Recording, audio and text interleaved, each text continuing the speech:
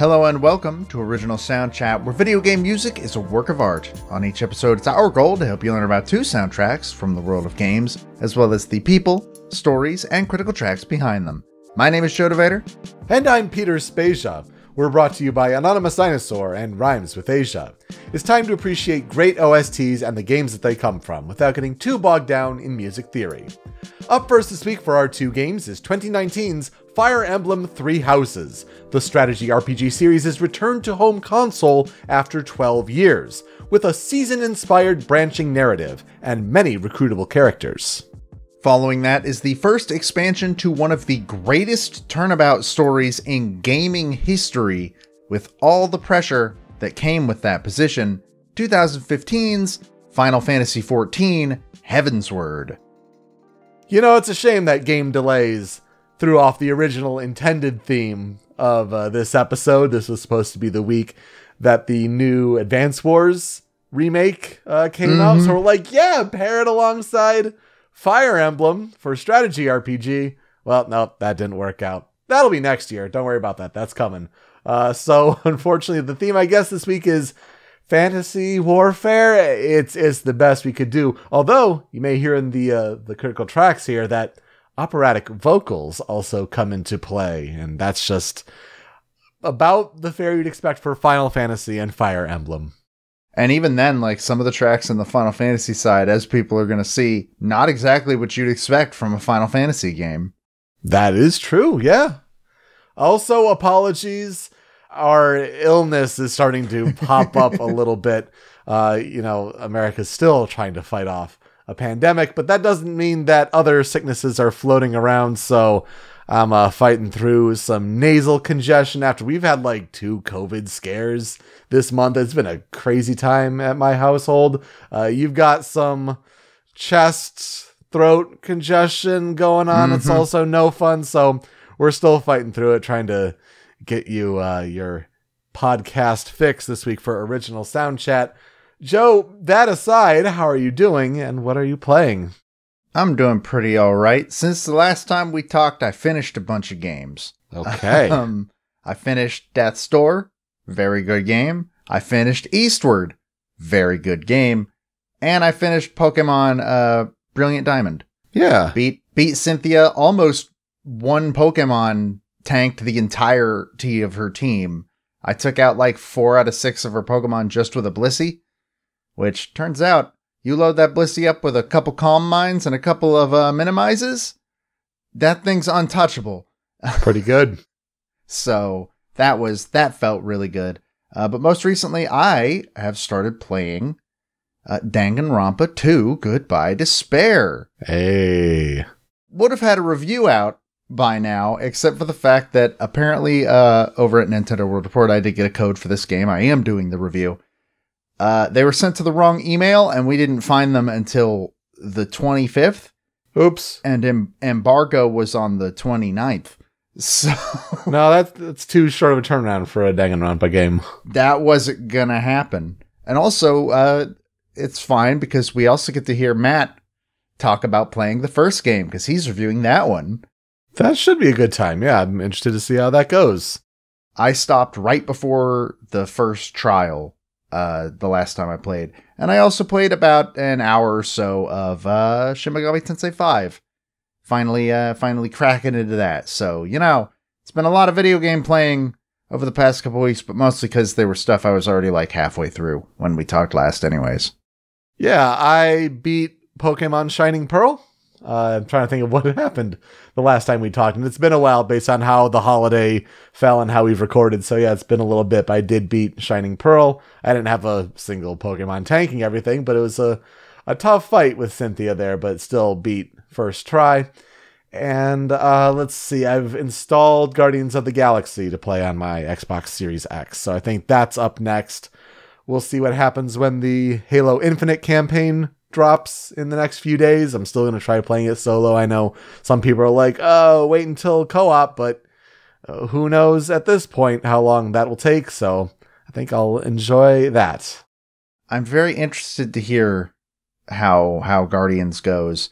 I have heard that in terms of soundtrack, if you're playing on streamer mode, It's weird and surreal and awkward, but I've heard that if you're using the licensed tracks, they are used to fantastic effect, apparently. Mm-hmm. And I think we both also have to try to fit in the Artful Escape in before the end of the year. As Best of 2021 is coming to a narrow focus here. For what it's worth, if you're curious about the behind-the-scenes inside baseball workings, we have a temporary top 10 for each of us, and then like a handful of games that may work their way in. So we've got a couple more weeks until we're finalizing all of that. So it's not as scary as we may have made it out to be. It's like there are definite tiers of soundtracks, I think, this year once you start really looking at it. Well, yeah, but you tweeted on the account, there are 65 games on the list in general. And that includes, to be fair, like stuff that we already know.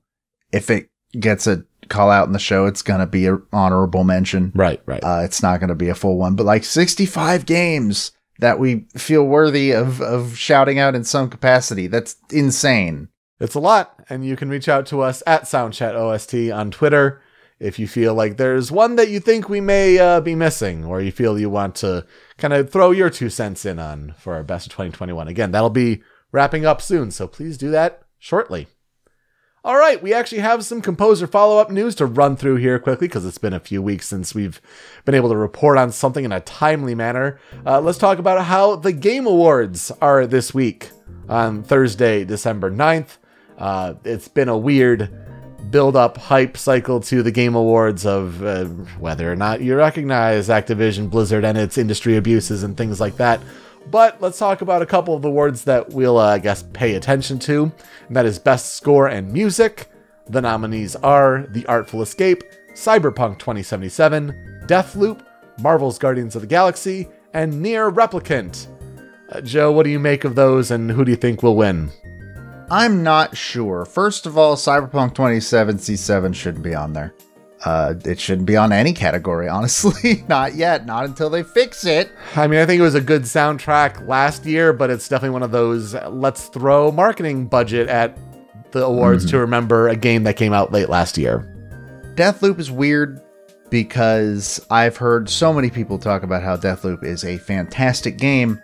Not a single person has mentioned the soundtrack. Granted, though, when looking into it, it is Tom Salta for some of it. And we've talked about him before for his work on Red Steel. Mm-hmm. And so, I mean, it's a familiar name. Guardians of the Galaxy feels a little bit weird if it really is as reliant on licensed tracks as I've heard. And Nier being here is just cheating. Right, yeah, that's just borrowing a 2010 soundtrack and maybe sprucing up a little bit. So, I don't know, that's a weird call. Like, make no mistake. The soundtrack for the original Nier Replicant is one of the best soundtracks to ever be written by a video game. For sure, yeah. But that video game came out 11 years ago. Right. So I think, yeah, for this year, they may do a weird pick with Guardians when you talk about the licensed track and mixing in Richard Jacques' score.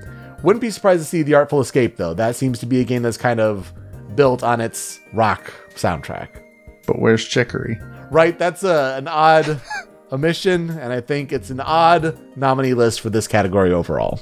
It's that, and I'm sad that The World Ends With You is not on there, but like, again, like 5 people played that game. So I'm not surprised at that one, but where the hell is Chicory? Come on. And then Game of the Year, the nominees are Deathloop, It Takes Two. Who knows if they meant to change that title because of Take-Two interactive lawsuits. That's a weird story. Anyway, Deathloop, It Takes Two, Metroid Dread, Psychonauts 2, Ratchet & Clank Rift Apart, and Resident Evil Village. It's an interesting one. I think Deathloop is going to get the nod this year from the majority of critics that are contributing to this, though I'd like to see Metroid Dread. I think Metroid Dread would be my pick if I had to choose, but it's an interesting year for games, right? Because it definitely feels like a 2014 kind of year in that there weren't many, big AAA huge standouts. Like, I mean, my gosh, when you had The Last of Us Part 2 as a big juggernaut last year, you think next year with all the games that are going to be in contention next year, that's crazy to think about. So 2021 kind of feels like a down year in that we're transitioning to a new console generation. You had all of the COVID delays affecting software. It's kind of a weird year, but these are still solid games. I just think it probably is going to be Deathloop at the end of the night. I think it's either going to come down to Deathloop, or I could actually see them giving it to Metroid Dread. But I think you're probably right that Deathloop is likely going to be the one that takes it, but we'll just have to see.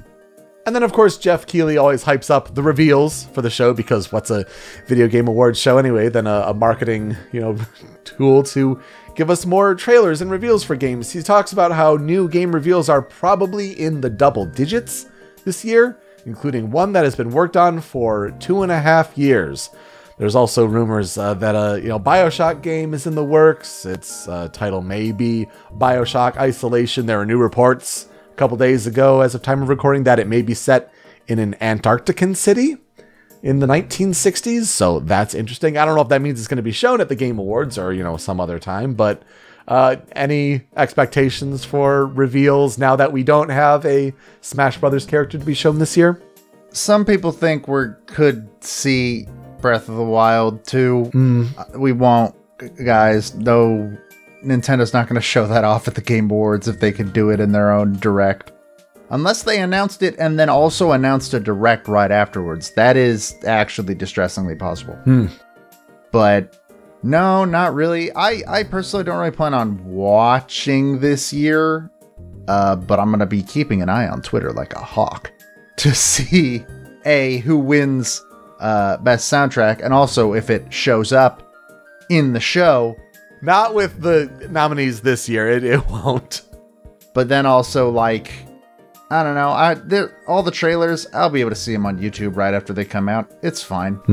But yeah, I would like to see BioShock. I think that sounds like a really neat sort of concept for BioShock.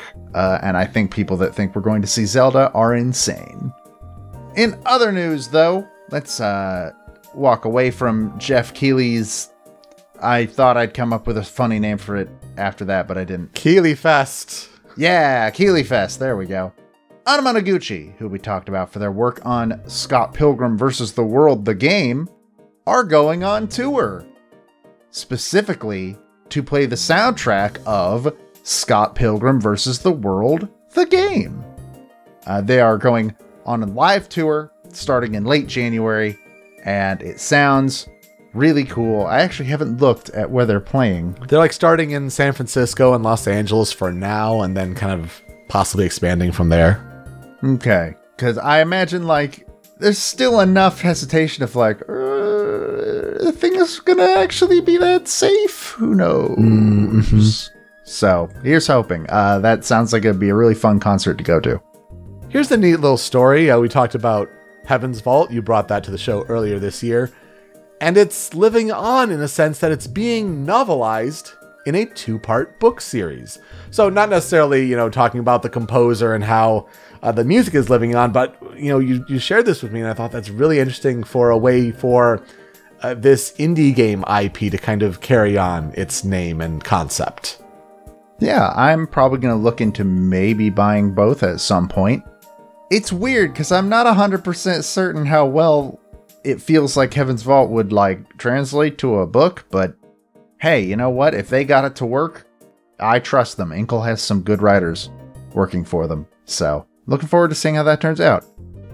Let's talk about another award show though, because the Grammys are coming up, and in probably the coolest, biggest surprise of the year, honestly, the 8-bit big band has been nominated for a Grammy for Best Arrangement, Instrumental, or A Cappella for their take on Meta Knight's Revenge from the Super Nintendo's Kirby Superstar.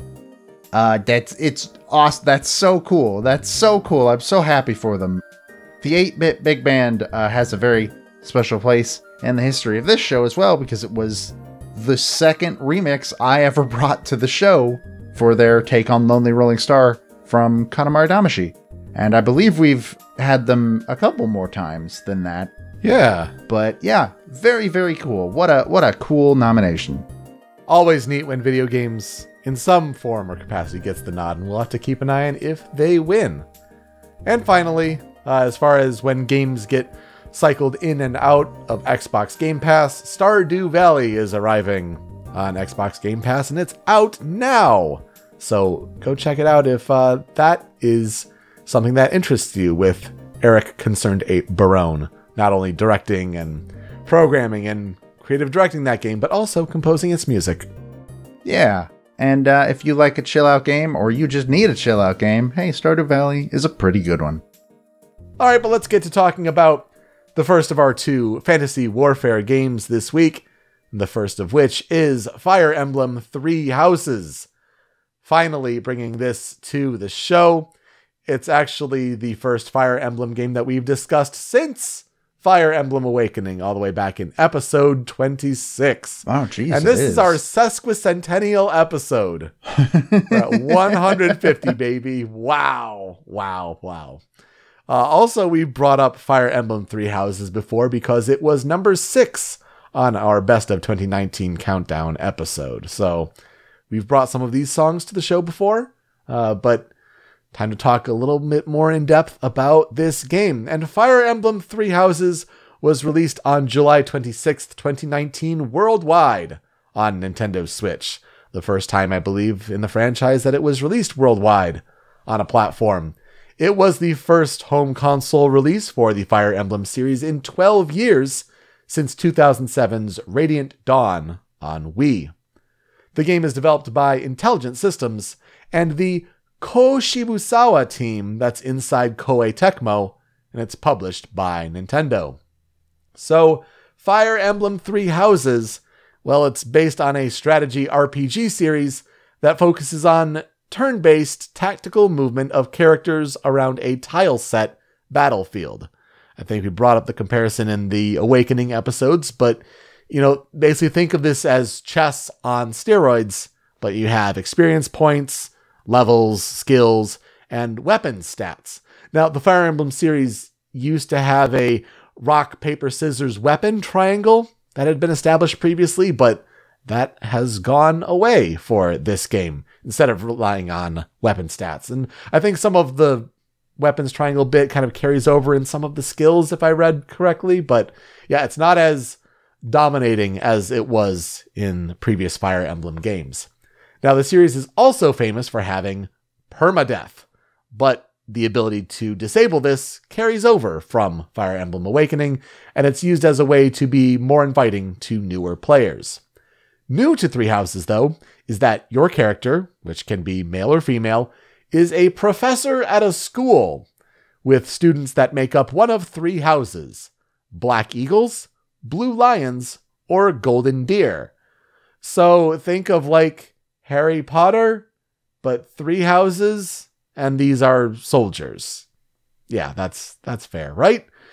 So the question is, which one will you choose to ally with and teach? And because your choice then determines the outcome of the game's narrative. So it encourages replayability. Which house do you side with? What choices do you make? Who do you recruit? So on and so on. In between battle missions, at least at the beginning of the game, the player has a set number of days marked on a calendar, which can be used for a variety of activities, from teaching classes and field exercises to planting seeds in the greenhouse and fishing in the pond. You can also interact with characters and build relationships that way. How do you distill the plot of Fire Emblem 3 Houses? Well, let's try. The story takes place on the continent of Fódlan, and the landmass is divided into 3 rival nations who are currently now at peace: the Adrestian Empire to the south and west, the Holy Kingdom of Fergus to the north, and the Leicester Alliance to the east. Now, the Church of Seiros, based at Garreg Mach Monastery, is at the continent's center, and it's the region's dominant religion, and it's an influential power in Fódlan in its own right. Now, one night, Byleth and their father Geralt rescue 3 young nobles, Edelgard, Dimitri, and Claude, from bandits, greatly impressing them. During the attack, Byleth is saved by the mysterious Sothis, a strange and amnesiac girl who is inside Byleth's head, and she teaches them how to rewind time and she remains with them for advice. Now, Byleth is presented the opportunity to teach at Garreg Mach Monastery and lead one of the 3 houses, which is comprised of students from the Empire, being the Black Eagles, the Kingdom, the Blue Lions, or the Alliance, the Golden Deer. Soon it's discovered that there is a conspiracy against the church when Byleth thwarts an attempt to steal the church's most valuable hero's relic, the Sword of the Creator. Mysteriously, the sword awakens when Byleth holds it, and the Archbishop Rhea allows them to keep it. But Fódlan is on the brink of war. So the questions are, where do Byleth's allegiances lie? Who is Sothis, and why can Byleth communicate with her? And what will happen to the students of the 3 houses of Garreg Mach Monastery? Joe, here's where I'll ask you, what are our experiences with Fire Emblem 3 Houses? I played it back when it came out. It's really, really good. I've only done one route. Because going through multiple routes in that game is a lot. Like, you have to replay the first half of the game 4 times if you want to get all 4. I guess 3 times, because you can actually get, like, Silver Snow, which is the church route, and I don't remember what the Black Eagle's name is. Crimson Flower? Crimson Flower, yeah, that sounds right. You can get those 2 on the same path, essentially. But I haven't done Golden Deer because I've mainly been told that Golden Deer and Silver Snow are the same story, just swapping out different characters. And then I have heard that Crimson Flower is very good, and I've heard that Blue Lions is really good. Azure Moon, I believe is what it's called. I've been told that that is a really, really good story to follow. So one day I'll go back and play more. I mean, eventually I'm going to have to. Byleth's in Smash. That's out of my hands. But who knows if I'm going to go back before that. I don't know. Maybe the final game for Smash Pieces then, as your intro to the show dictates? Yep, 100% actually now dead set as the final episode of the show, unless another Smash game comes out before we get there, which is not impossible, but also our intro does say specifically the Super Smash Bros. Ultimate roster. So fair. So then, to be clear, which one did you play? Did you do Silver Snow? Yes, I did Silver Snow because I did not realize that at a certain point, when you can only get the Silver Snow if you do the Black Eagles. Right. And at one point you have to talk to Edelgard and accept her offer to travel to the capital of the Empire with her for a bit. And if you don't do that, you're forced onto Silver Snow. And I did not know that. So my plan had been to do Crimson Flower first. And then that didn't happen. So, So Fire Emblem 3 Houses has been a game that, like, I've wanted to start. I liked Awakening, but that was the last Fire Emblem game I played.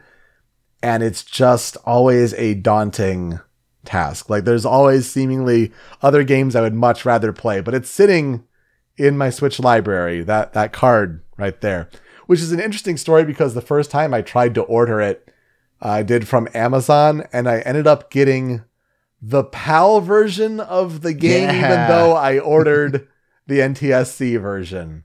Like, I'm not stupid enough to be like, oh, let's order the PAL version in the United States and get that. No, it was just a mess up on Amazon's end. So I had to send it back and then get the correct version. That was a weird Amazon package to open and be like, this is not how the box looks. Why is there a PEGI rating on this box? Exactly. Yes. That was the biggest tell for sure.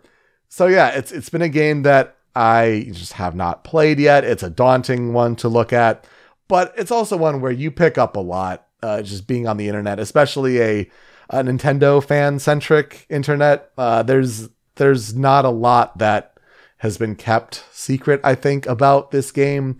A lot of memes with different characters and things like that. So I feel like I'd still enjoy it if I played it, but it's just a matter of getting to do so. And it was always been the hope that, like, I'd start to play it before I eventually covered it for the show.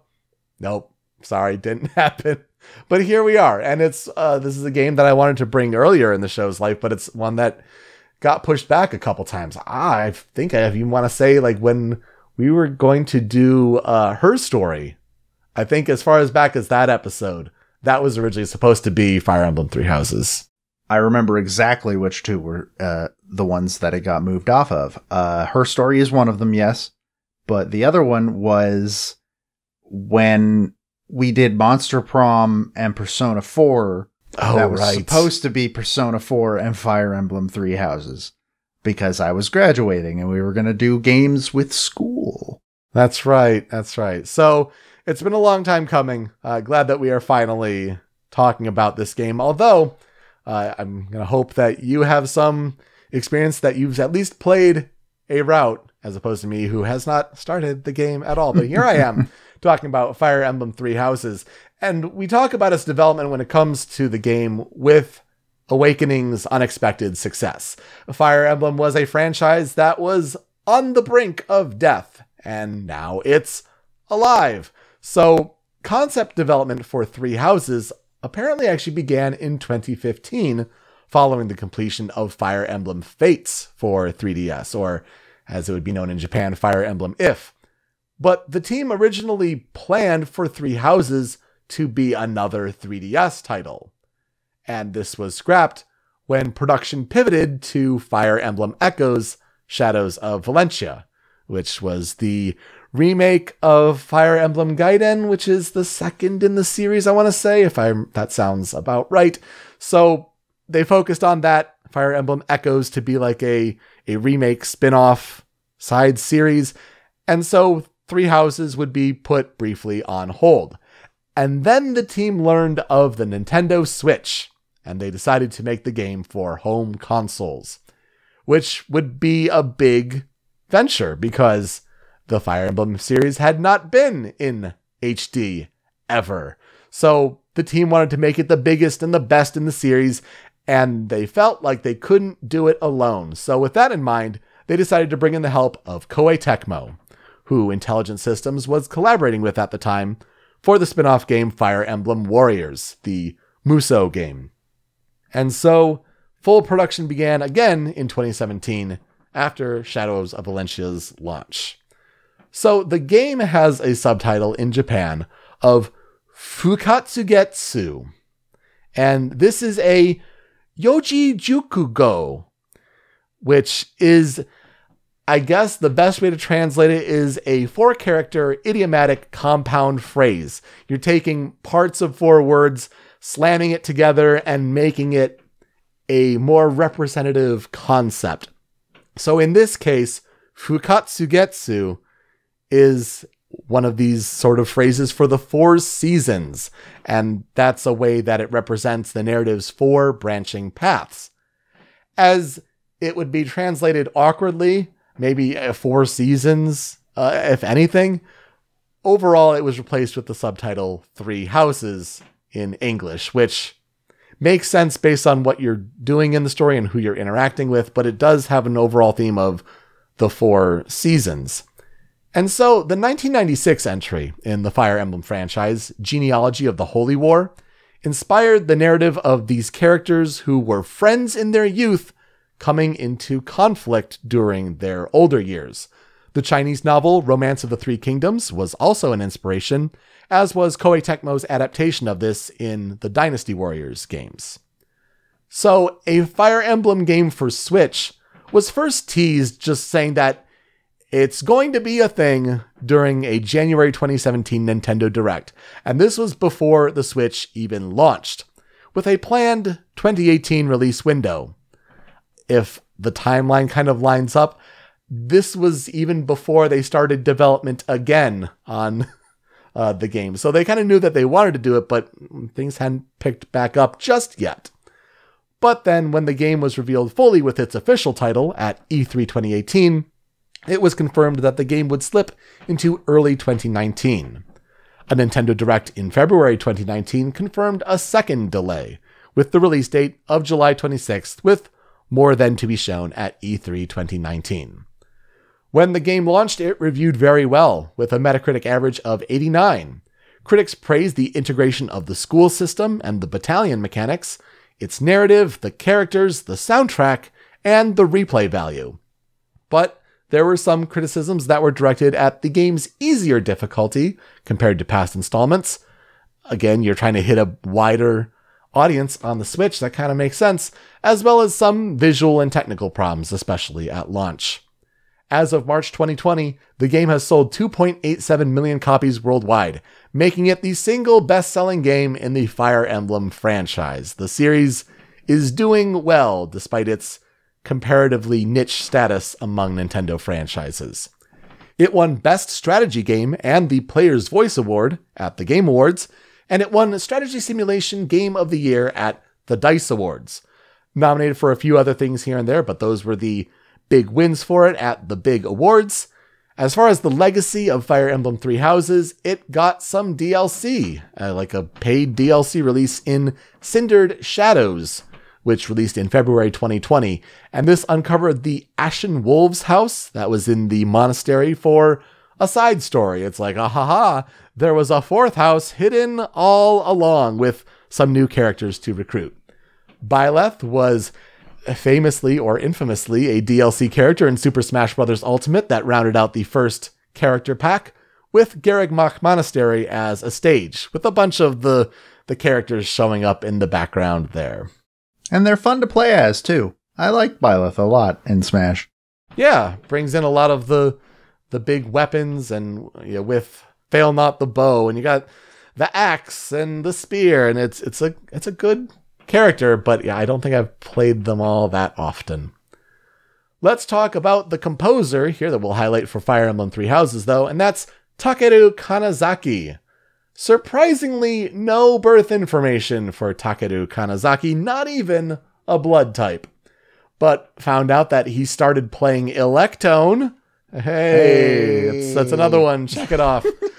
He also learned how to play the guitar and DTM, which had to do some digging. This refers to desktop music, I guess, basically using an electronic sequencer as a kid. But yeah, referring to it as DTM. And he wrote songs for the music that he learned how to make. But he did some various things as a student, such as band activities, part-time jobs at video rental stores, and game planning proposals for industry, government, academia collaboration projects. And it was these things that inspired him to work in either a sound or an entertainment field. The main instrument that he uses for composing is a guitar. He says, quote, Telecaster is used when you want a clean and clear sound, Les Paul is used when you want a distorted, heavy, and fat sound, and other acoustic guitars and classical guitars are used according to the purpose. By incorporating the raw sound of a guitar, etc. into the game, it becomes a sound with a three-dimensional effect. So he joined Intelligent Systems in 2007, and honestly the only source we could pull some of these quotes from was his kind of interview on Intelligent Systems' website to kind of advertise for careers at the developer for work at Intelligent Systems. Here, let's talk to one of our sound people. He also works alongside fellow composer Hiroki Morishita, and they work together so much that they're commonly referred to as the Cavalier Duo, with Kanazaki being referred to as the Green Cavalier. If you're wondering, Morishita is known as the Red Cavalier. So, what has Takeru Kanazaki worked on?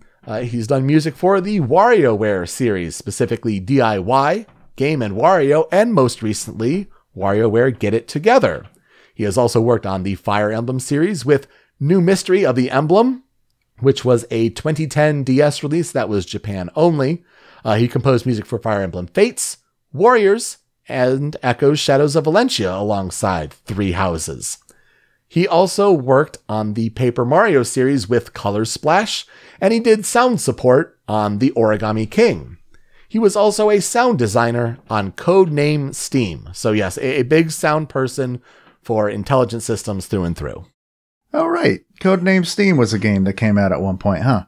Yeah, remember how I had those amiibo interactions where it's like you could put in your Fire Emblem amiibo on new 3DS and bring them into the game that way. I didn't actually remember that. Yeah. Man, what a game. That was a weird one for sure.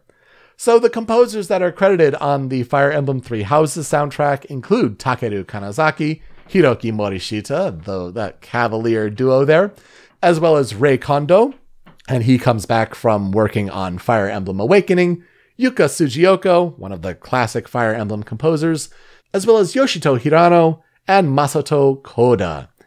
There was a 7-disc official original soundtrack that was released in February 2021. So when we were picking this game for Best of 2019, and it was like a lot of like fan rips and, you know, just rips from the soundtrack that way, not an official soundtrack release, well, we'd have to wait, you know, a year and a half to get a full official release, and it's a big OST. And it's also important to note that when you have these tracks on there that are either used for the maps where you're kind of navigating and planning out your moves on the tile-based battlefield, or you go into these battle sequences, these tracks have either rain or thunder variations. And on the soundtrack, they're primarily using the rain variations for like the full track. This is, you know, the map music where you're plotting out all those moves. But then they had a whole like separate disc for some of these thunder variations. So they also exist. We'll kind of mix them up a little bit here in the Critical 5, as you'll hear. And let's get right into the 5 critical tracks for Fire Emblem Three Houses. We start with the main theme of the game, and this is The Edge of Dawn. Reach for my hand, I'm soar away into the dawn. Oh, I wish I could stay here and cherish hope in peaceful days. I fear the edge of dawn, knowing time betrays.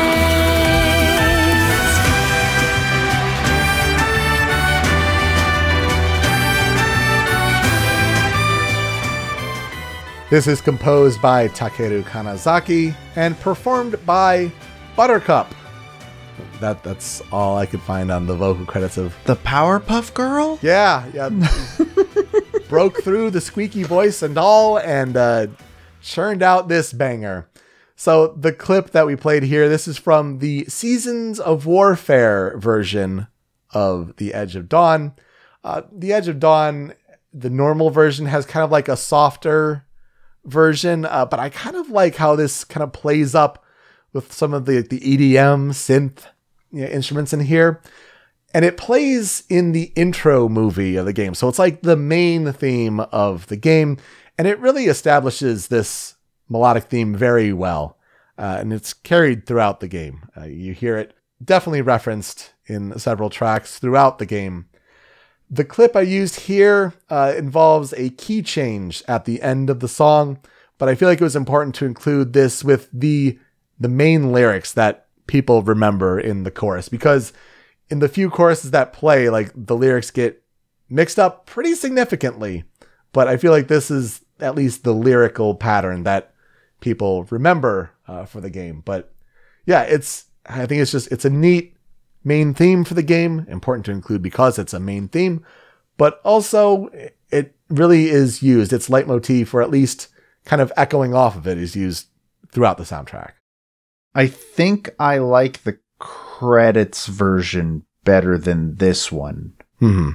But, I mean, regardless of what version it is, this is such a good song.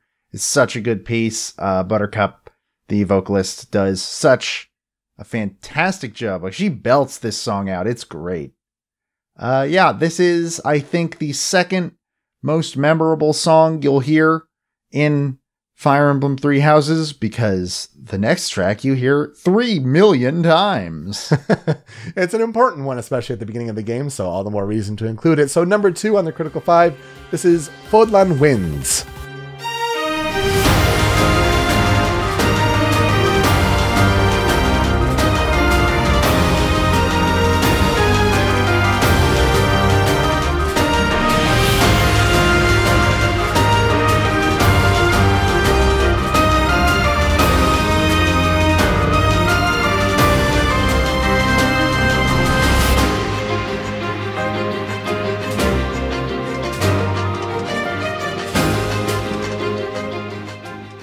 Are you learning how to play Fire Emblem for the first time here in Three Houses, and you're kind of going through the tutorials? Well, here's the theme that plays on the map stage for the prologue, chapter 1, 3, 4, and 5. So a lot of when you're figuring out your early moves in the beginning chapters of the games, you're hearing this track a lot.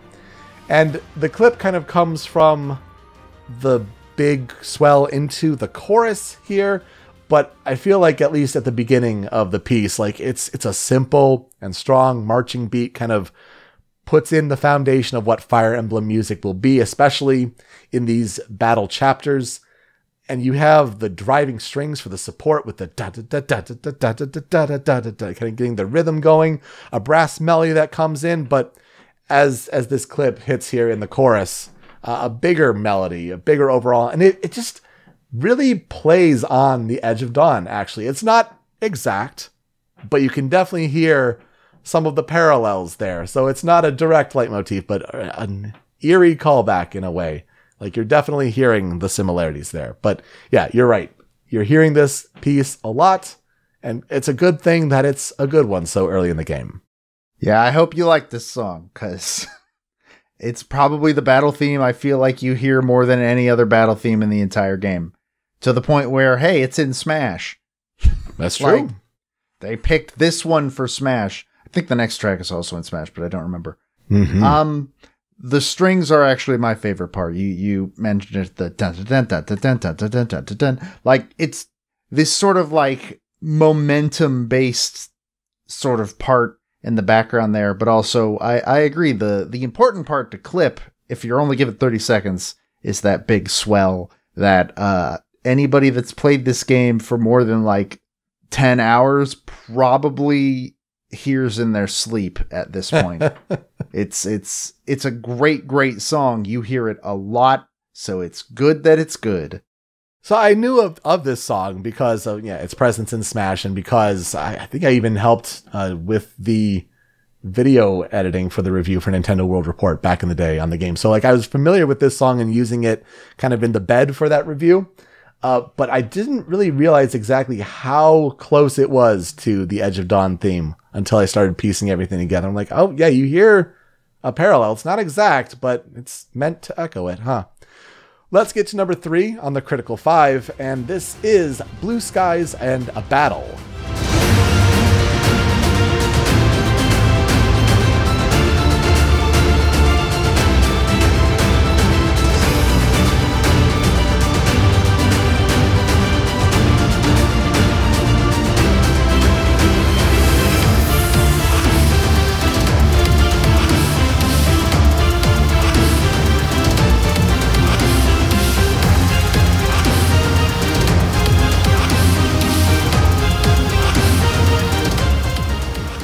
So when you decide to move past the beginning learning piece of Fódlan Winds, and you go into Blue Skies and a Battle, this is the battle theme for Chapter 7, because this is a thunder variation. And so it's not just the map piece, which is a little lighter. You have the real intensity for when you're shifting to these battle scenes, and you're feeling that drum pace, not only just the intensity of the rhythm, but then you get in the middle of the clip here, this electronic bass kick in there too, and it's so cool.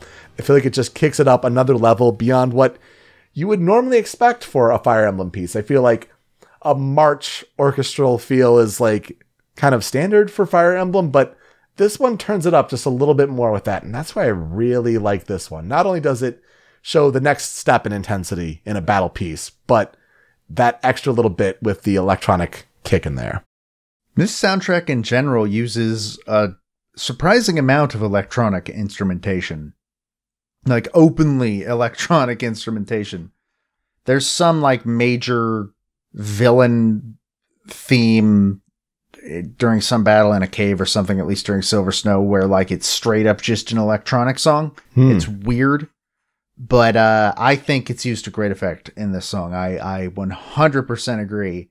It is absolutely fantastic. The intensity, especially that you hear in the clip, is just, man, it is great. I absolutely love this song. The piece that hits me in the face the most And I think it was one that we actually had absent from our best of 2019, so I'm glad we get to include it here. Number 4 on the Critical 5 is God-Shattering Star.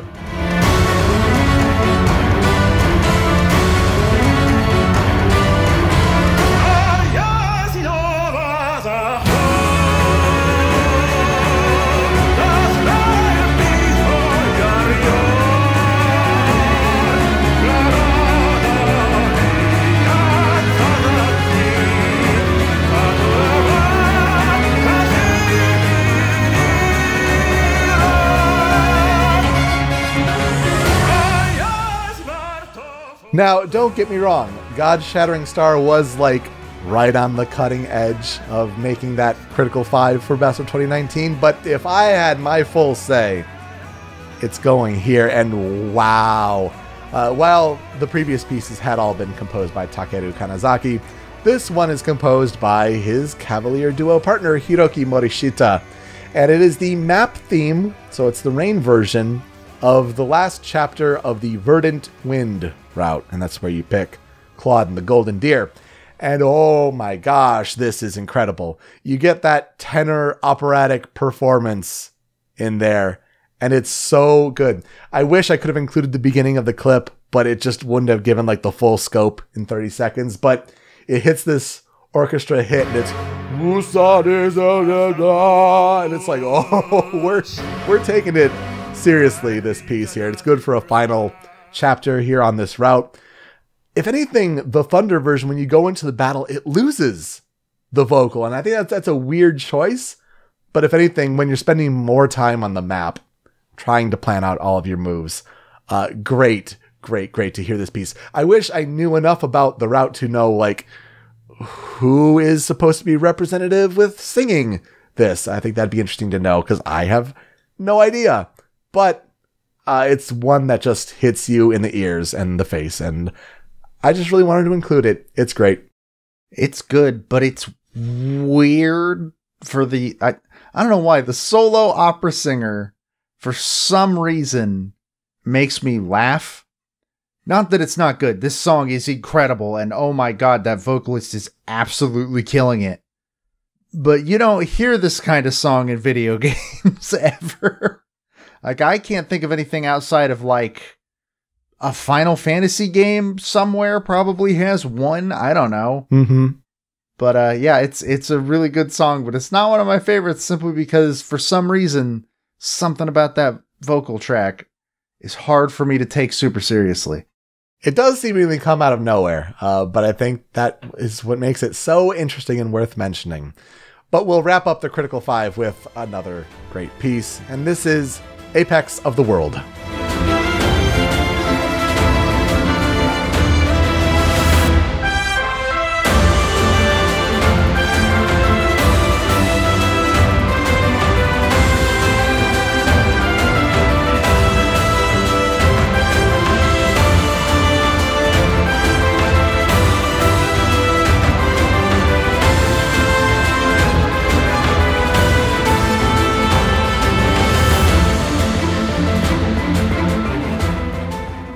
Another thorough, long piece, so go listen to the full thing. But I feel like, again, this is the moment to highlight because it comes full circle. Once again, composed by Takeru Kanazaki, and it is the map theme for the final chapters of the Crimson Flower and Azure Moon routes, so for Edelgard and Dimitri. And look at that, it's a callback to Fódlan Winds. It's more epic in scale, for sure, and it kind of symbolizes the end of the journey. But it's not only like calling back to that piece, which is also a reference to the main theme of The Edge of Dawn. So I feel it just comes full circle. And for a final map track, we had, the Verdant Wind piece with God-Shattering Star. Also fitting to include this one. Just kind of, when you're talking about Apex of the World, it's the tippy top here, and good to include this one. This is my favorite song in the game, and it's the one that makes me think that maybe before we get there for Masterpieces, maybe I should play one of those two routes, just so I can, hear it in context. Yeah. But yeah, I also really, really love that it's just this throwback to the song you heard 4 million times back in the quote-unquote carefree moments of Three Houses, which is the school sections, essentially. I think that's just a really, really cool throwback and a great way to like revisit that. And yeah, it's fantastic. This is a great song. Some tracks on the cutting room floor. Joe, you have two, because you played this game. Hit me with them. Well, my first one is Life at Garreg Mach Monastery.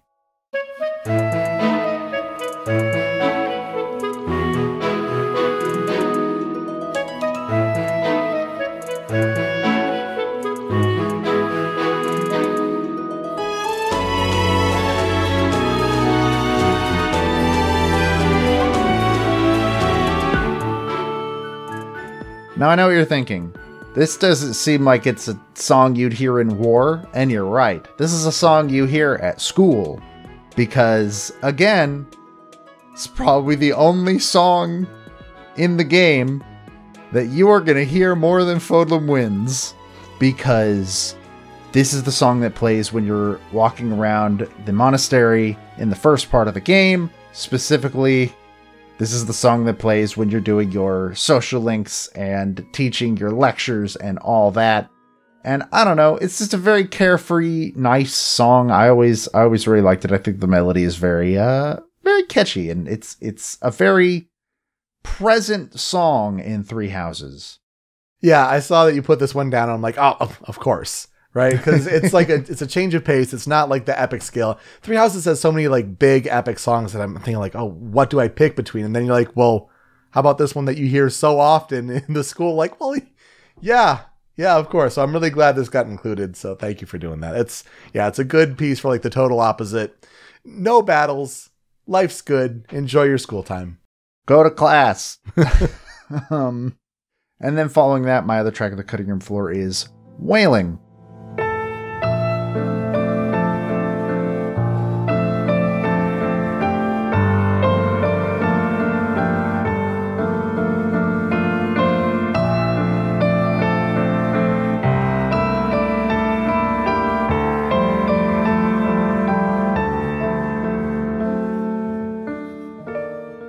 This one was composed by Hiroki Morishita. It is the final cutscene of the Silver Snow route, and despite that being the only route that I have played, I don't remember what that is. Oops. But I was drawn to this song for obvious reasons. If you've listened to the past 149 episodes of this show, you already know why I picked this song. Piano. It's a beautiful, beautiful piano piece. I love it. It's gorgeous. And again, a great choice to show the breadth of what is available here in Fire Emblem Three Houses.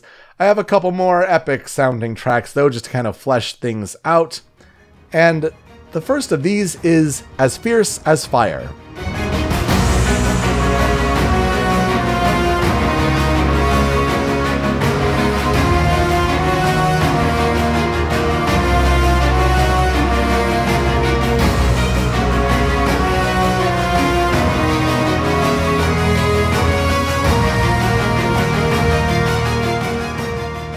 Like Wailing, this is composed by Hiroki Morishita, and this is the preparation theme in the second part of the game, where you're trying to decide who you're taking out into battle. It's kind of the menu music before you actually launch the mission, so to speak. And wow, it has an epic sound to it. I mean, I'm trying to think of previous preparation themes like in Awakening, and it wasn't anything like this. So there are some big stakes here, regardless of which path you took. Because of that, it feels like it could really be a map theme, a battle theme. It just has this great foreboding intensity to it. And I imagine that with that context of where it plays in the game, and I'd imagine how often it plays, this is a pretty important one to include, at least on the cutting room floor. This is my second or third favorite song in the entire game, and I am alone on that, and that's fine. I don't even remember the preparation music for the first part of the game at all, but I remember this because it's this instant change in tone compared to everything else, because, the second half of Fire Emblem Three Houses is way less carefree and way more high stakes than the rest of the game. So this, I think, really does a great job of illustrating sort of those raised stakes and how the world ain't so carefree anymore, and it kind of sucks to live in at the moment. Absolutely. And so then the other one I chose for the cutting room floor, this is Chasing Daybreak.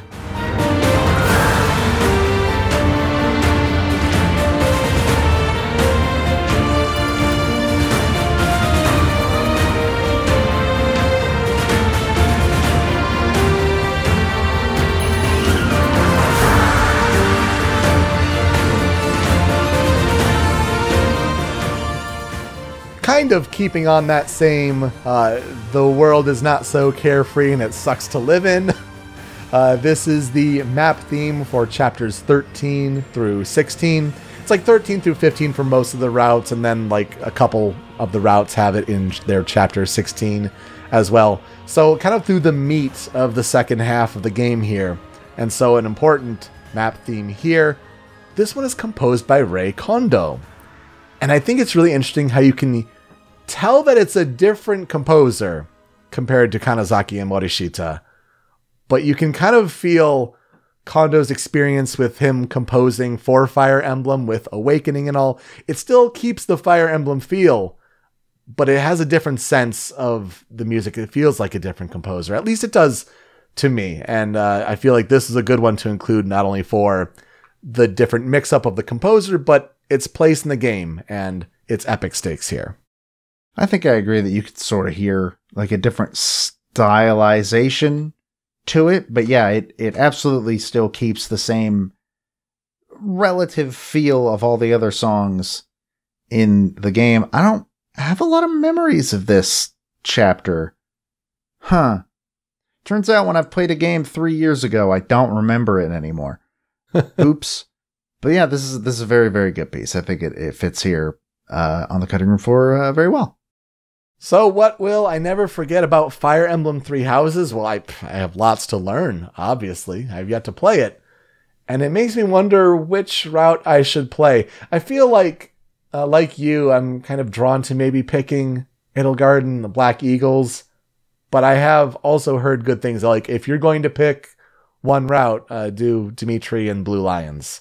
And it's like, okay, well, there's this tempting there, especially with the local NFL team near me with the Detroit Lions, who I guess, as of time of recording, just got their first win of the 2021 NFL season. No more winless season more than halfway through for them. So, hey, maybe that's a sign that I gotta pick Blue Lions when I get to play Fire Emblem Three Houses. Yeah, I have also heard that Blue Lions is just like slam dunk the best route in Fire Emblem Three Houses. And if I play again, I'll probably do that, though I do want to see Crimson Flower. I like Edelgard a lot. I like some of the characters in the Black Eagles. Usually this would be where I ask, hey, Snap Judgment, who's the best girl? But you haven't played the game, so I don't know. I've seen different ones out there, but I have zero interaction with them and can't really make a call. So I'll say Edelgard, even though there are, I guess, weird things about her character in the story later about morals. Oops. But if we're just going on snap judgments without any knowledge of that, yeah, I guess I'll go her. Well, unfortunately, that's the wrong answer, because the correct answer is Marianne. But don't worry, you'll learn eventually. One day. I like Marianne and I like Dorothea a lot, and I like Petra a lot. She's so fun. The only thing that stopped me from marrying Petra was that I was playing as female Byleth, and only a few of the characters can do same-sex stuff. Dorothea is where I ended up going because she is, as far as I could tell, gay as hell, but has a very interesting relationship with men in her life, which I will let you learn for yourself. I think she's a very, very interesting character. But anyways, Marianne is great. And I love her design, and I love her, and she looks exhausted all the time. I've also heard good things about Hoppy, but she's on the DLC route, so maybe not many people got to give her a shot. I don't know. It's either that or Hilda is also very Oh, popular. yeah, I have heard things about Hilda as well. So anyway, that's a conversation for another time when I have more experience with the game. So to transition to our next game, let's highlight a fan cover, a fan remix, whether it's from YouTube, OC Remix, wherever. I know, I'm sorry, I had to go back to the Family Jewel as well. Had to for this one because he did a cover, a metal cover, of course, as Family Jewels does on YouTube. A cover of God Shattering Star. And who would he get for the voice, that operatic voice that comes through? Would you have guessed Joe Zieha, who's the voice actor for Claude? Could you guess that he sings amazingly? He does. It's fantastic. I hope you enjoy. Please listen, and we'll be right back.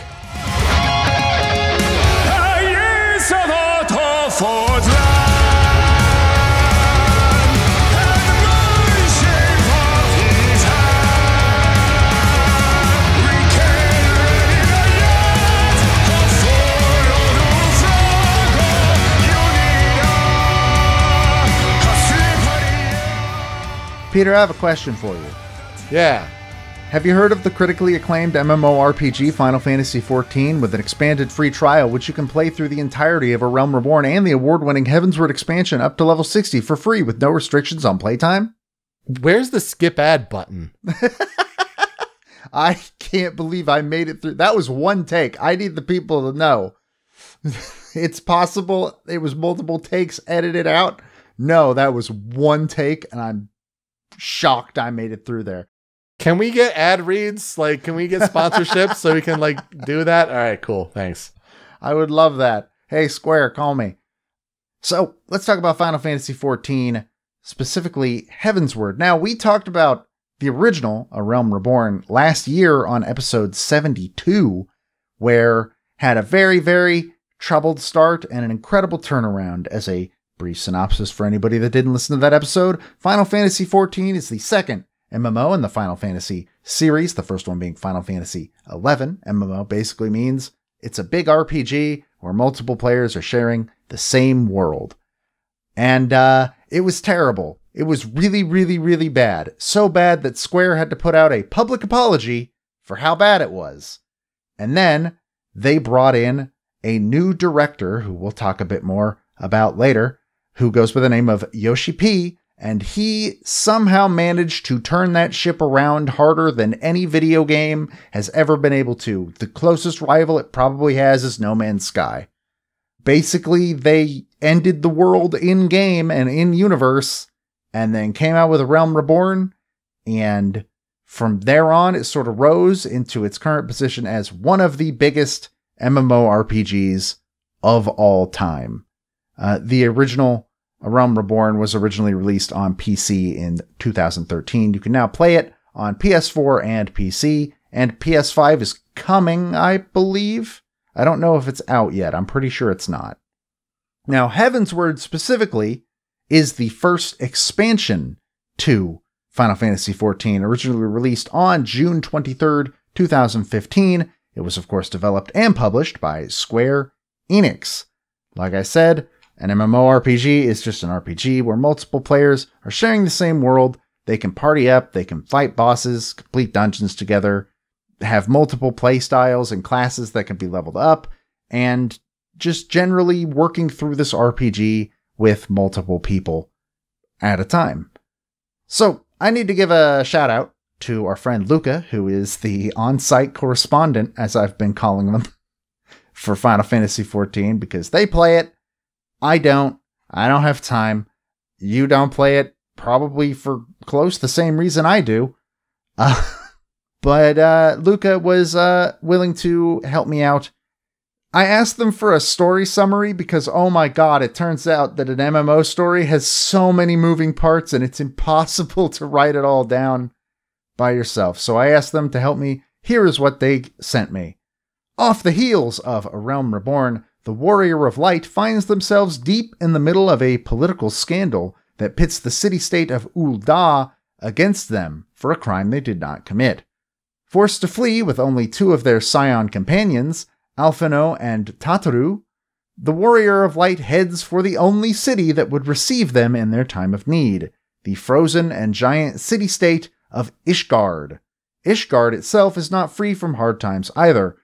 Upon the Warrior of Light's arrival to Ishgard, they learned very quickly that the Ishgardians are still under constant threat of the looming dragons of Marasidia, who have been at war with each other for thousands of years now. This conflict is known as the Dragonsong War. It is up to the Warrior of Light to clear their names of the crime they did not commit, reconnect with the other Scion companions, find out the truth behind the Dragonsong War, and gain the trust of the Ishgardian people and its strict theocracy led by the line of its current leader, Archbishop Fódlan VII and his Heavensward. So, here's where I will ask Peter, what are our experiences with Final Fantasy XIV? I'm willing to bet it hasn't changed on either side since last year. You're right about that, and it's interesting to see more posts on social media, kind of flare up because Endwalker is now out, and it's the end of that series, and also I could not tell you the difference between all the expansions. I am pretty clueless as to what Heavensward brings as opposed to any of the others. Sorry. I'm in the same boat. I've played about halfway, or not even halfway, like maybe a fourth of the way through A Realm Reborn, and that was 3 years ago. They have since apparently reworked that entire section of the game to make it half as long as it used to be, because you need to play it to get to Heavensward. You can't just go straight to the Heavensward stuff. You need to play all of A Realm Reborn to access it. So Final Fantasy XIV is one of those games where it's if I had infinite free time to get into any game of my choice, really get in there, I think Final Fantasy XIV would probably be up there. Because not only did I enjoy the little I played of it, not only is it this super critically acclaimed MMO, but also a lot of people say it's the best story Final Fantasy has had in years. Genuinely, apparently one of the best stories in the entire franchise. And I want to experience it, but man, I don't have 300 hours to dump into a MMORPG. I have other things to do. I also don't really think I have the money right now to pay a subscription fee, and that's another thing holding me back, honestly. So, maybe one day, but that day is not on the horizon, at least. So, last time we talked about how FF14 had a real rocky start, obviously. Released in 2010, so bad, blah, blah, blah, blah, blah. It was transferred to director Naoki Yoshida, who is known to fans as Yoshi P, because he had experience with a Dragon Quest MMO that had been very popular. So planning for this expansion apparently began over a year before it had even been announced, and it had some wildly huge stakes attached to its development. Not really officially, but apparently Yoshi P specifically considered Heavensward to be a, quote, sink or swim moment for the game. If it was successful, that would mean that the train could keep trucking on. And if it wasn't, well, it might be time to take old Y'shtola behind the shed and send them to a farm upstate. They had a lot of weight on their shoulders. This game had already come out just absolutely messed up to a huge degree that actually damaged the Final Fantasy brand. And so it was very important that they get this right, essentially. The two themes in consideration for when they were trying to plan out the content for this expansion were sea and sky. And eventually, as you might have guessed by the name, the team decided on sky because somehow it came with the sub-themes dragon and knights, which dragons, I understand. Dragons can fly. Maybe knights can fly in Final Fantasy XIV. I don't know. I assume probably not, but who knows? Ishgard, though, is apparently a place that had been referenced and teased in the original release of Final Fantasy XIV, though, which I find super neat. And they felt that that setting in general would translate especially well to a more gothic fantasy aesthetic, you know, with the dragons and the knights. That theme worked very well with this area. But that's not the only thing that came forward from the original release, as the dragons in the game speak their own language. And this language had been created by localization director Michael Christopher Koji Fox, who we'll actually bring up again later in this episode. And he had actually come up with this language during development of the original Final Fantasy XIV. And it was brought forward in Heavensward since you're dealing with dragons a bunch. There was apparently some hubbub about like people not being super happy that they had to play through all of A Realm Reborn before they could access the new Heavensward content. As far as I'm aware, from what I can tell, this was not the case for any of the expansions after, specifically because people weren't super happy with it being the case on this one. But the team kind of felt like it was necessary so that players like had proper context for events leading into it. Like, this is still a story-based RPG. And as Yoshi P described it, he was quoted as saying it was, quote, the second season to a television program. You don't watch it from the second season, you watch it from the first season so you know what's going on. And I understand that sentiment. And overall, I think it probably makes the story a lot stronger.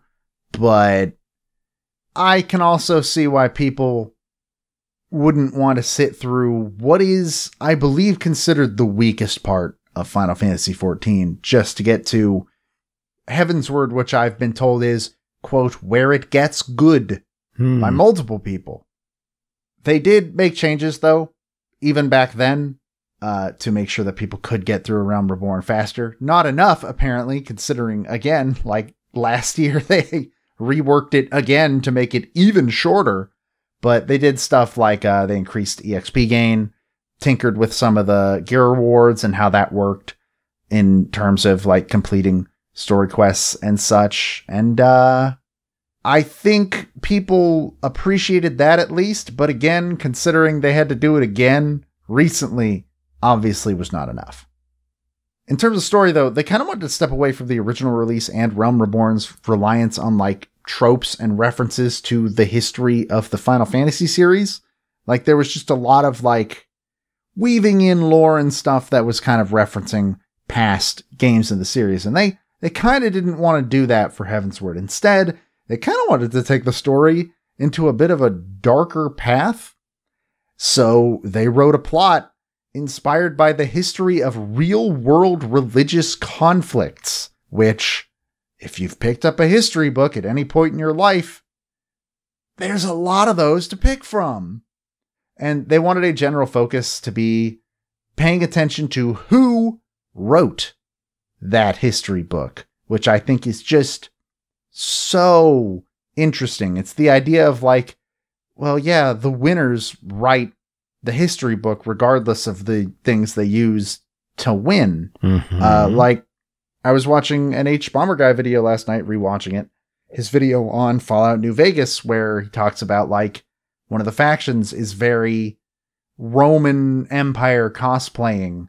And he talks about like the Romans wrote about themselves as if they were these grand heroes bringing freedom and peace to the world. And if you ask literally anybody else, they were like, yeah, no, the Romans suck. And it's basically that. Who wrote that history book? Who's teaching you, and what perspectives are they sort of leaving out? And I think that's a really interesting take on a story like this. New classes were added, being Dark Knight, Astrologian, and Machinist. A new race was also added to the game, called the Al-Ra. As Luca described them, they described them as lizard dragon anime waifus and edgelords. So, do with that information what you will. Aside from new classes and quests, Heavensward also added 2 new types of content. This is just from Wikipedia. I don't know anything about these past what Wikipedia says. Exploratory missions were meant to invoke the feeling of classic MMOs, giving players a target to hunt with spawn conditions that needed to be completed beforehand. This mode was apparently not all that well received in general. People didn't really like it. Deep Dungeon, the other one, was a roguelike dungeon crawling mode, complete with randomly generated areas, and was specifically, apparently, inspired by the Chocobo Mystery Dungeon series. And as far as I can tell, people did like that one. The expansion in general was released through 6 patches between the original release of June 2015 and the last patch in January of 2017. And as I mentioned before, even critics were keeping a very close eye to this expansion because it was kind of being used as a barometer for where FF14 was going from here. It would either continue the upward swing that A Realm Reborn had already started, or it would just throw the game back in the trash from whence it had come. But luckily, it was good. It was reviewed very well. It's got an 86 on Metacritic. Weirdly enough, initial research said that people really didn't like that they had to play all of A Realm Reborn. A lot of critics actually seemed like they were pretty understanding about that and even supportive of it. But some critics did feel it was unfair to lock the new job classes behind completion of A Realm Reborn as well, which I can absolutely see being a problem. Basically, you can't play as those other 3 unless you're in the Heavensward areas. I don't know if that applies to the race as well. I don't think it does, but that's a little bit crummy. It sold 47,000 units in Japan across both PS3 and PS4 in its launch week, which made it the 3rd best-selling video game in general that week in the country. It received Best MMO from the website RPG Fan, Game Informer, and Massively Overpowered.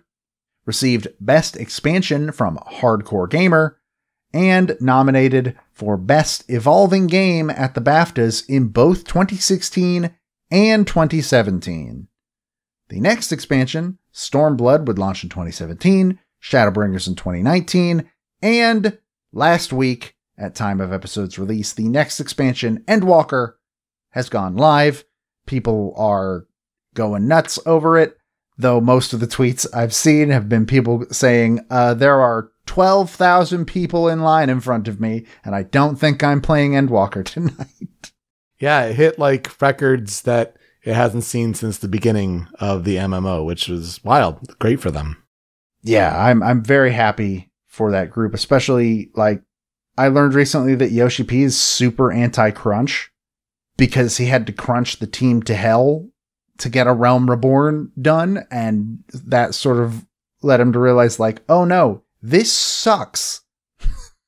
We're never doing this again.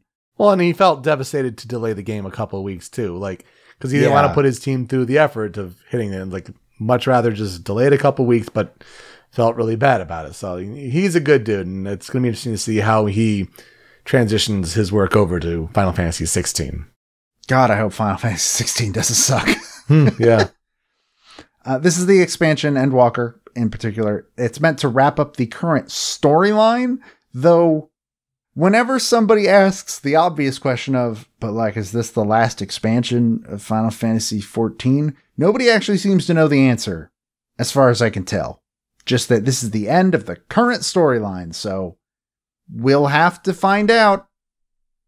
Alright, let's talk about the musician that I want to cover today. We've actually heard her voice on this show before. Her name is Susan Calloway. She is a singer, songwriter, pianist, and rhythm guitarist originating out of Detroit, Michigan. Let's go. So there you go. Same state, same hat. All of this information, by the way, comes from her website, which is like the best case study. You want to see somebody with the most confidence in themselves ever? Go read the About page of Susan Calloway's website. This lady knows how to sell herself. So she began studying classical piano at age 5, and at age 12, she was already studying classical voice. She had been cast in the lead role of Annie at age 9, but unfortunately, around the time she was supposed to begin playing that part, her mother ended up in a bad car accident, and so she was unable to go on stage with that. But that did not stop her, because she began to write and perform her own original songs in various venues, and eventually ended up attending college with a full scholarship to study music. And after college, she helped found the band Red Sea, that's C the letter, not SEA, touring and performing as their lead vocalist, and eventually she did leave the band to focus on her solo career. And during that time, she became acquainted with the producer Gerard Smerek, who helped establish her solo work a lot. Helped her release her first solo EP in Chasin' the Sun, the title track of which wound up climbing to number 37 on the national R&R charts. Her voice and music has been featured in multiple TV shows, including Dawson's Creek, Summerland, and One Tree Hill. And you might be asking yourself, how did somebody like this end up associated with Final Fantasy? Well, at some point, her work had gained the attention of none other than Nobuo Uematsu, who felt her voice would fit very well in the main theme of the game he was currently writing for, being Final Fantasy XIV. And that song was Answers, which we talked about when we talked about A Realm Reborn.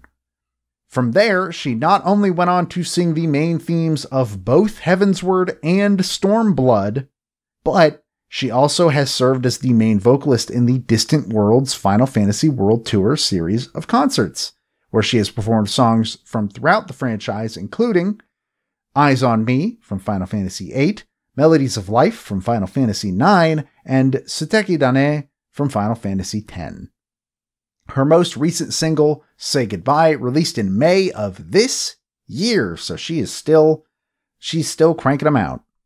You can actually follow her on Twitter at Susan Calloway. That's SusanCalloway.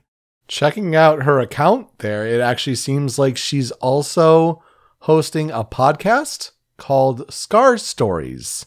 Yeah, I did see something about that, and I believe she had somebody that I recognized as a guest recently, but I don't remember who it was. Well, it looks like it's about, like, her and her guests discuss relationships, emotional health, personal growth, family, faith, and how to rock your life no matter what you are facing. So if that sounds like something of interest, go check it out. Scar Stories. Yeah. In terms of discography, she has several singles and EPs. You can find most of them on Spotify, I believe. Though in terms of video games, it just appears to be Final Fantasy XIV and then her work on the Distant Worlds Tour series. So Square seems to have locked her down as their vocalist for now. And a hell of a get. So, in terms of historical development research on Final Fantasy XIV, Heavensward, a majority of the soundtrack was composed by the man, the myth, the legend, Masayoshi Soken, who is who we covered back when we talked about A Realm Reborn. Amazing, amazing man. Still doing all the music for Final Fantasy XIV to this day, when he was like fighting off cancer. Like, damn. Yeah, really recently too. Whew. But there are also just a couple of tracks on the soundtrack by Nobuo Uematsu, which was actually his first return to the Final Fantasy franchise in 5 years. So Soken wanted to focus on making sure the music was an integral part of the experience, and he wanted to reflect the darker themes of Heavensward's plot through the soundtrack. He said, quote, "Each locale's theme features the instruments that might be played there. Piano was used heavily throughout the soundtrack to add character to the other instruments."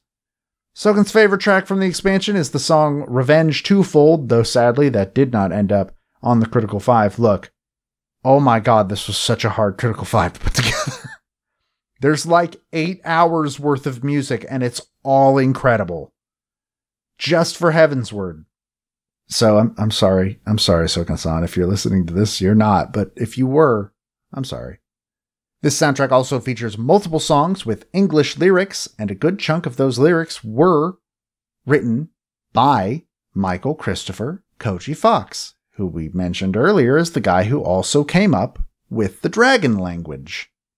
Overall, the soundtrack features vocal performances by Susan Calloway, Omega Bone, Michael Christopher Koji Fox, Masayoshi Soken, Dan Inoue, and Ayumi Murata.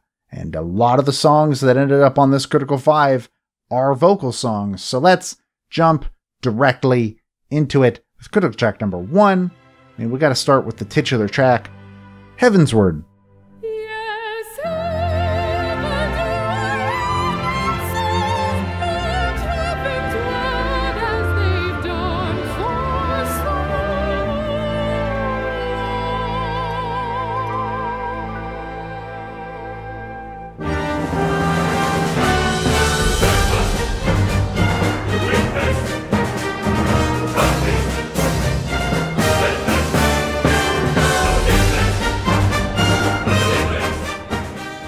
Now, I know what you're thinking.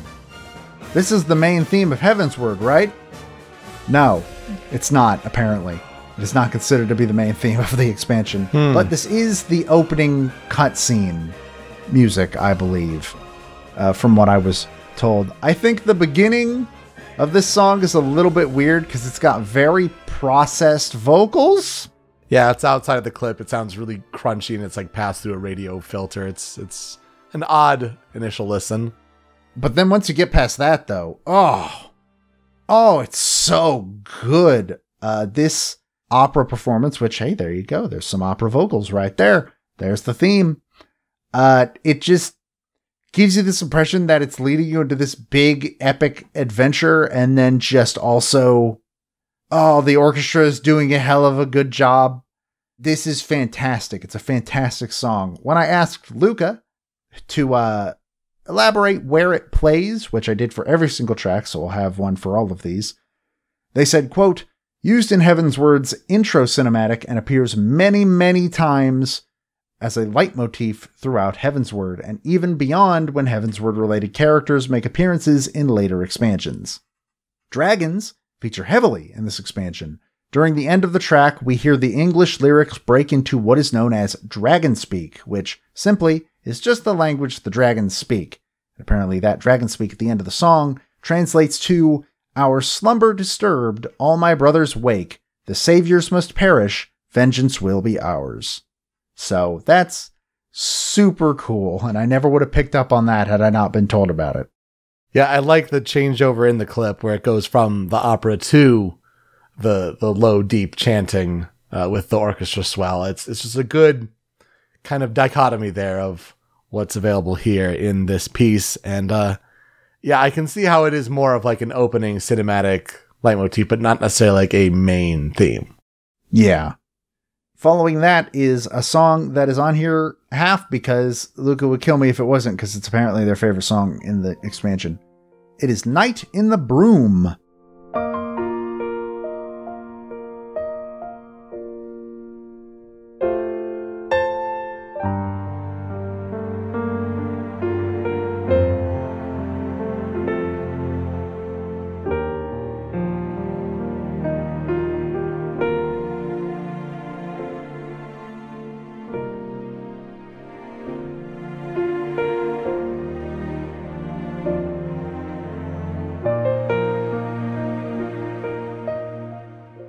So according to Luca, this is, quote, the night theme for the lower class areas of Ishgard.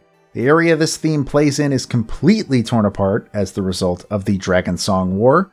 Homes have been ruined, families have been displaced, and there's beggars in the street shivering to death in Ishgard's frozen landscape. Ishgard's higher class guards will not do a damn thing for them. Though there is a spark of hope in this track, I often find this to represent you as the warrior of light coming to save them. I adore this piece. That's why I said it's only half, because it's Luca's favorite song.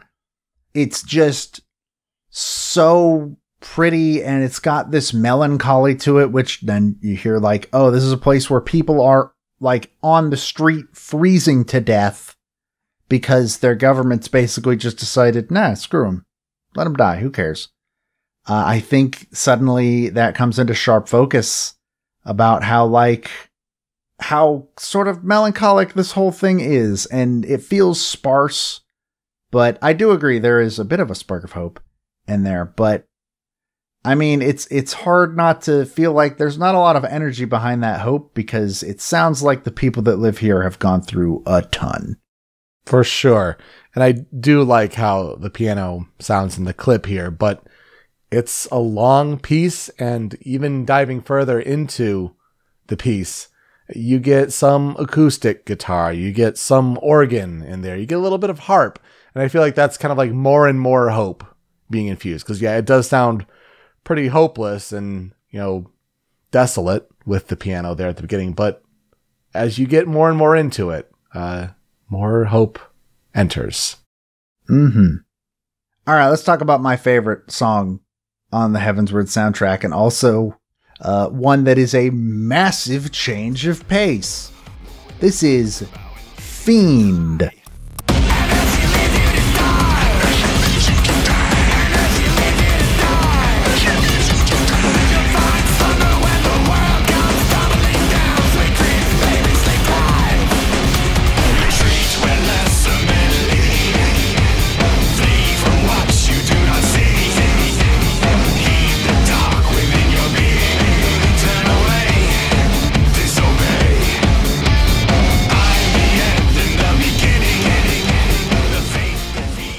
The vocals for this song are by Dan Inoue.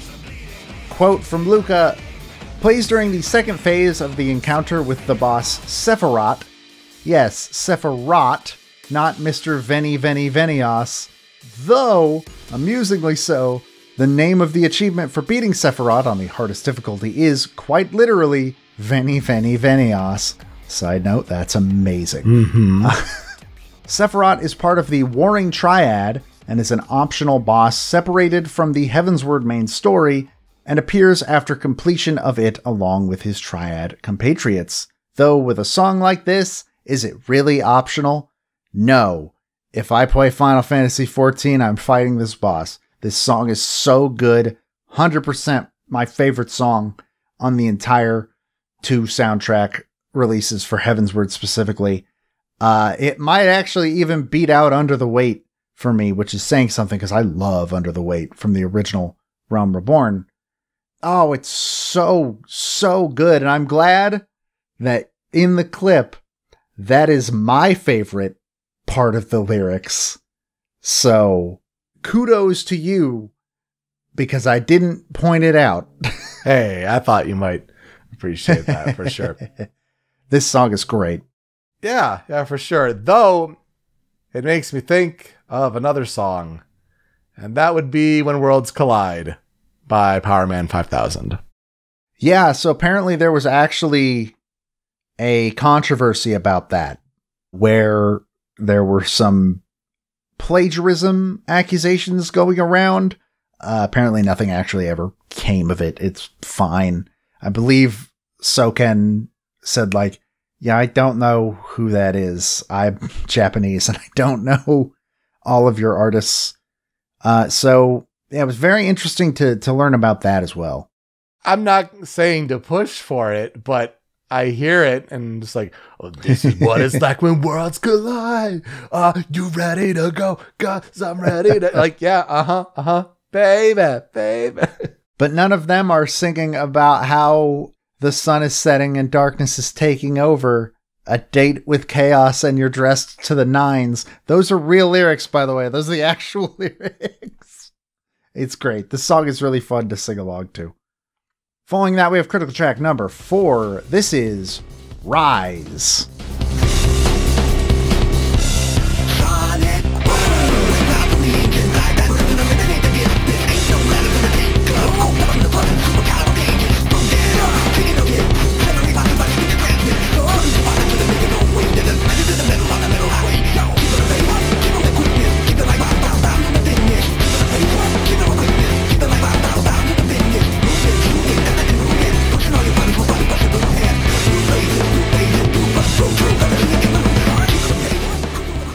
The vocals in this song were apparently done by Michael Christopher Koji Fox himself, who also, wrote the lyrics. Quote from Luca, This song actually has lyrics and isn't just mumbling. Plays during the final phase in the optional boss fight against the primal Alexander. Alexander is the name of the boss itself and the name given to the raid series itself. Alexander is the final boss in this series. Half those words, I don't 100% know what they mean, but yeah. This song is rad. It almost sounds like something out of Devil May Cry in a lot of ways, just with the vocals. The boss, if you look up a video of this boss, he's like this big building-sized metal robot being, sort of city-like, because in the past when you summoned Alexandria, you're summoning the city of Alexandria. And hey, this is a really, really fun song to listen to, even if I'll never understand what any of those vocals are saying, even when told what they're saying. But it also gets really weird. Later in the song, they like go into auto-tuning the vocals, and that's a bit of a choice. But overall, like, I super dig this song. I really like its sort of industrial feel and all that. It's really fun. I definitely hear the Devil May Cry sort of comparisons as well. I also hear it and I think of it could fit really well in No More Heroes. Oh, yeah. So yeah, it definitely has a video game music vibe that we've heard before. But yeah, wow, the the lyrics that don't sound like their lyrics is certainly a choice, and it's got a vibe to it. Yeah, I dig this song a lot. Not as much as Fiend. I like Fiend better than any other song I'm going to talk about from here, but it's pretty good. And for critical track number 5, we have the actual, apparently, main theme of Heavensward, Dragonsong.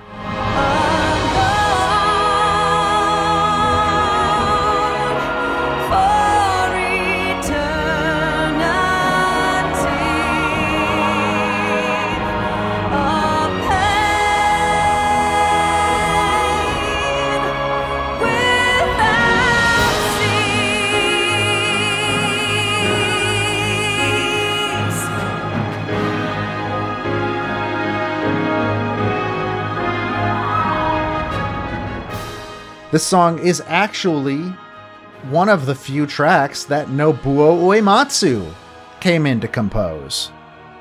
So, it had to show up here somewhere. It's also considered the main theme of the expansion. But also, the vocals you hear are Susan Calloway. There we go. So we got her in there, baby. This is, like I said, considered the main theme of the expansion. I get mixed answers when I ask if it's this or, the song called Heavensward for the game called Heavensward. Nobody didn't seem to give me an answer about how that works. I think this piece is absolutely gorgeous, though, and I think I like Answers just a little bit more. But damn, Miss Calloway can sing. Yeah, she's got some pipes, and it's good to put this one on here to highlight her work. And if it's up there for contention for a main theme, which by the epic scale and Uematsu's composition, that might suggest that it's a pretty important one for this soundtrack. Mm-hmm.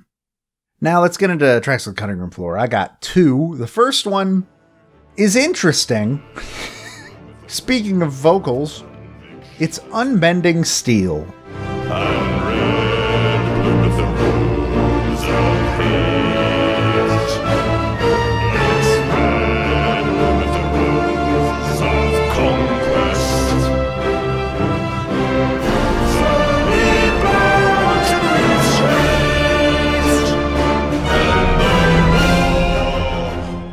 Vocals in this song were once again done by Dan Inoue. Quote from Luca, "This plays during the final phase, during the encounter with the primal Ravana during the Heavensward main story quest. Ravana himself is this jacked, massive, bug-like being that has multiple arms and glowing swords in each of them. The most memorable thing about this fight is his directional parry mechanic, where you can only hit him from a certain angle for a brief period of time. If you hit him from a side he's parrying from, you will most likely die due to your attacks being reflected back to you." The vocals alone are what brought this song to the forefront of my mind when I was planning out this list, because those are some damn deep vocals. Is it my favorite song that I've heard with vocals on this soundtrack? Oh god, no. But like, you don't hear this deep in video games unless it's like the main theme of God of War, where it's not in English. And I just found that interesting. Absolutely. And you know how with God Shattering Star from Fire Emblem Three Houses, like the tenor operatic voice drew its attention to you. So does this, but even lower. It's a bass vocal. And yeah, just impressive. You're absolutely right. That's a good comparison to think of the Norse Kratos theme from 2018's God of War. But yeah, that's a group, and this is just solo bass. Amazing. Yeah, I cannot imagine being able to sing that low. Following that is a song that actually was originally going to be on the Critical 5, but then I learned about Dragonsong, and I had to put that in the Critical 5 because it's where it belongs. But this song is Equilibrium.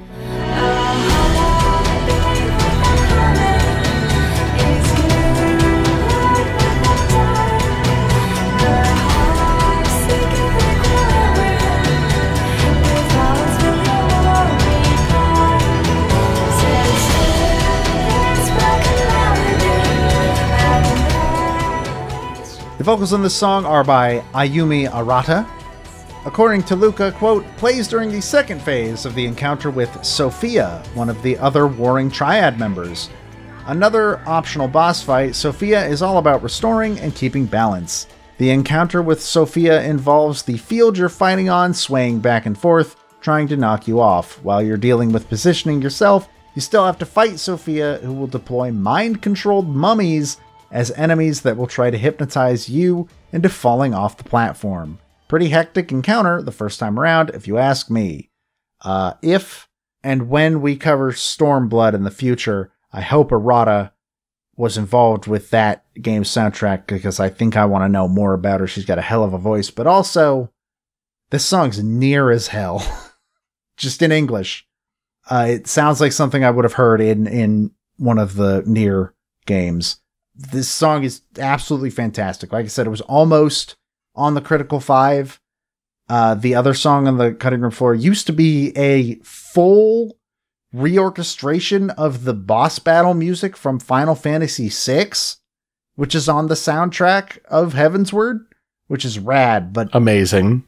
This song is fantastic though, like just in general. I couldn't leave it off.